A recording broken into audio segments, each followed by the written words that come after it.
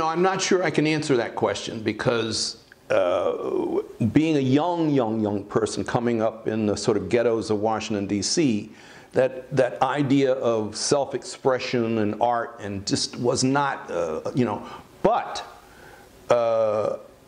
because I went into technology and became an artist, it was a thing where the technology of photography, which has a lot of technology in it, was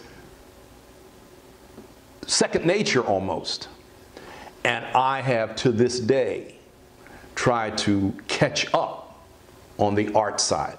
I didn't have an artistic background. So when I went and talked to an art director and they said, oh, we use Swiss design, I had no idea what they were talking about, So I was constantly trying to figure out my own color theory and composition. And to this day, when I lecture, when I'm here in West Palm Beach teaching seminars, and I've done it in many years, I've taught a lot about composition. And my ideas about composition, my artistic ideas, I have found to be very, very different, almost the antithesis of what a lot of the same my colleagues are teaching.